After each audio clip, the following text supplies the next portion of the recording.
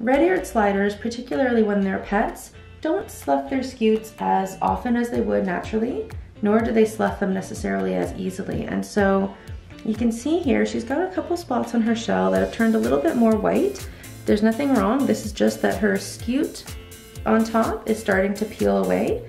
And so it is ready to come off, but without having the ability to reach up and scratch her shell herself, and without necessarily having something to be able to rub up on, sometimes red-eared sliders don't actually slough off their scutes the way they're supposed to. And so, usually every year in the spring, it's always a good idea if you've got one as a pet to see if you can just start pulling off some pieces of the shell. Now, always make sure that you can see that they're turning white first. That's how you know they're ready to come off. And then you just gently peel them off if they'll come. If they don't, you leave them until they will. It doesn't hurt to pull the scutes off. In fact, it just feels like exfoliating our own skin. But what you do have to be mindful of is the fact that turtles have nerve endings in their shell. If your turtle's shell is not sloughing off naturally, then it is necessary to try and get the shell off. If we don't get pieces of the shell off, and if they stay on there for a very long time, it can actually harm the shell underneath. You can see here the difference in the color between this part of her scute, which has already sloughed off, and this part over here, which hasn't come off yet. You can see how much more bright and vibrant the colors are after the dead scute has lifted off versus how patchy and mottled it is and a little bit brownish white before the scute actually comes off.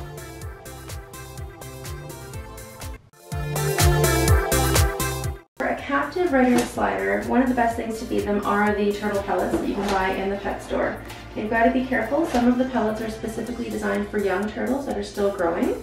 And so since she's fully grown, those pellets are not the best composition for her, and so she does get the ones that are good for adult turtles. You can always supplement the turtle's pet food diet with things like leafy greens, lettuce, kale, dandelion leaves, as well as actual protein. So I do sometimes give her shrimp, or sometimes I will go to the store and buy little feeder fish. She loves those. It also gives her an opportunity to use all of her life skills like this and chase after the fish and to find them and catch them, which is great for a captive turtle to really keep up their instincts. And sometimes she will get fruit as a bit of a treat. Fruit does have a lot of natural sugars in it, which is not the best for turtles, but it is okay every now and then, because in the wild, you have to think about what a turtle would actually eat. So she might come across some wild raspberries and munch on some of those, but she certainly would not go digging a carrot out of the ground. Turtles do get flipped over onto their backs very easily, and sometimes people think that it's okay to have a turtle on their back, or let's turn it over and look at the underside. The problem is with a turtle, all of their organs are inside their shell, and the way their body plan is such that their lungs are actually on top.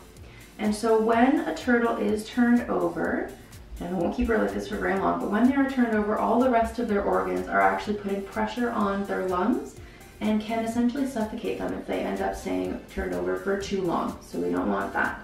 But that's one of the reasons why turtles have such big long necks, is because when they are turned over, they push their nose into the ground and they use that to flip themselves back. A lot of people ask, can a turtle come out of its shell, or can it be separated from its shell? And it cannot. And the reason is the spine of the turtle is actually fused into their shell, and the way that their shell actually evolved is that the rib cage, which you can see the remnants of the rib cage bones here, actually grew out, fused together, and then moved external to the body.